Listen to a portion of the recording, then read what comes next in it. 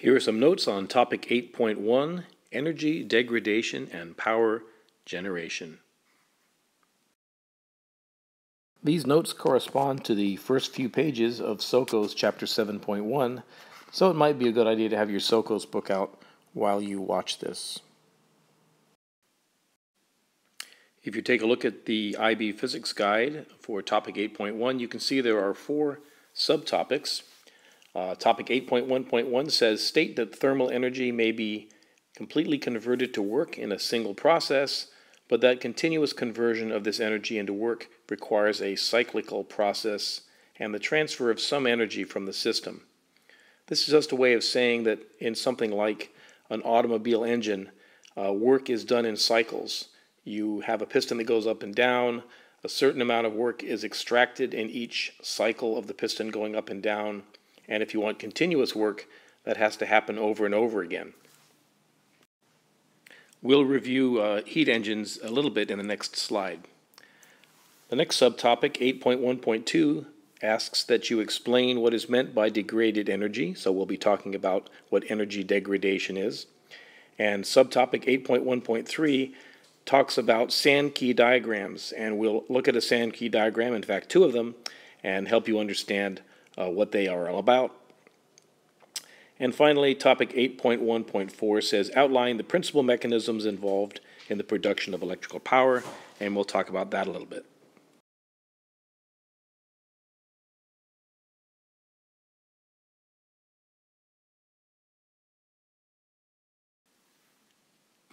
We've talked about heat engines before. Heat engines would be things like automobile engines, steam turbines, old-fashioned steam locomotives.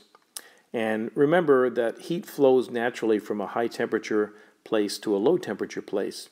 And if we're clever, we can take advantage of this and design a device that will extract work from this process. Kind of like as a ball rolls downhill, if we're clever, we could design a device that would extract some work from that change of potential energy.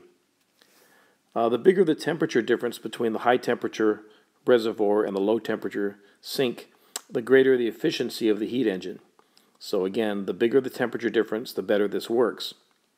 The trouble is, as heat flows from the high temperature area to the low temperature area, the temperatures are going to tend to become, have a smaller and smaller difference. They'll tend to equalize. And as the temperatures get closer and closer together, the efficiency of the heat engine goes down. The amount of work we can extract goes down. Now eventually we reach a point where the temperatures are equal and we can no longer extract work at all because heat doesn't flow from the one spot to the other. Now the total amount of energy is still the same as we had before, but we say the energy has been degraded. The efficiency of a device is equal to the power that comes out of the device divided by the power that goes in, and the efficiency can be expressed as a fraction, but it's often converted to a percent. So if the amount of power coming out of the device is the same as the amount of power going in, then the efficiency will be 1 or 100%.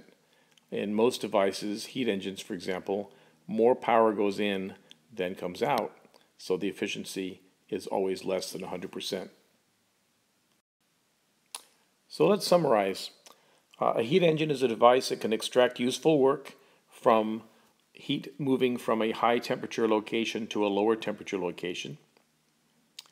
And as that flow occurs, the temperature tends to equalize, and therefore the difference in temperature becomes smaller and smaller, and eventually we can no longer do useful work. So even though energy being conserved, the same amount of energy is present, it becomes less useful. We need a temperature difference in order to extract work. And when we have this energy that's at a lower state, in that we can't get work from it, we say that the energy has become degraded. So that's what we mean by energy degradation. The energy becomes less and less useful because we cannot extract work from it. The next subtopic in this section is sand key diagrams. And a sand key diagram is a visual representation of the flow of energy. So if you take a look at this picture, the energy we start with, of course, is 100%. And this is the energy loss in a gasoline internal combustion engine, as you can tell from the title. And of the 100% of energy that we start with, that will be the gasoline in the end that goes into the engine. Only 25% of it makes the car go down the road. That's the green arrow that's labeled 25% effective power. 5% of the energy is used in overcoming friction and losses in the engine and drivetrain. So we get a smaller, a much skinnier arrow representing 5%. Ideally, the thickness of that 5% arrow should be 5/100ths or 1/20th of the thickness of the original yellow arrow coming from the left. 30% of the energy goes into heating the coolant, so we have an arrow that's 30% as wide as the original, and 40% comes out of the engine as exhaust heat, and that arrow should be 40% as wide. So again, the idea of a Sankey diagram, it's a way to kind of visually show where energy goes. The fatter the arrow, the larger the percentage of the energy is going in that particular direction. Here's a much simpler Sankey diagram. This is probably representing the energy flow in an incandescent light bulb.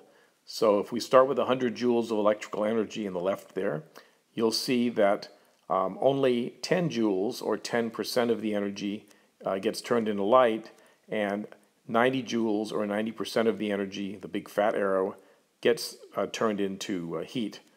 And generally speaking, in a Sankey diagram, the arrow that continues to the right, the one that doesn't curve off, is the direction that we actually want the energy to go. Here's a block diagram that covers how most power generating stations work. In most situations, you have a source of heat, and that source of heat could be burning coal, burning natural gas, burning oil. It could be the heat from as a byproduct of the fission reaction from the decay of uranium. But in any case, you have heat which is used to boil water. The water turns to steam. When water turns to steam, its volume goes up by a factor of 1,800 times, and the steam is then routed through a turbine. And a turbine is just a fancy fan which spins like a pinwheel when the steam goes through it. And the steam turning the turbine blades will rotate a shaft, and that shaft is connected to a generator. And in the generator, you have coils of wire being rotated in a magnetic field, which by Faraday's law of electromagnetic induction is going to produce an electric current. That current then the voltage is then stepped up by a transformer, goes through transmission lines, and gets to your house. That's a very simplified version of what happens.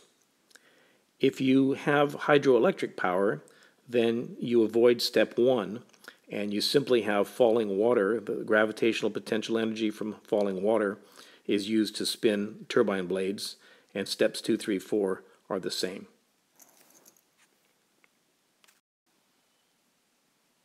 That's it for topic 8.1. Tune in next week and we'll talk about topic 8.2.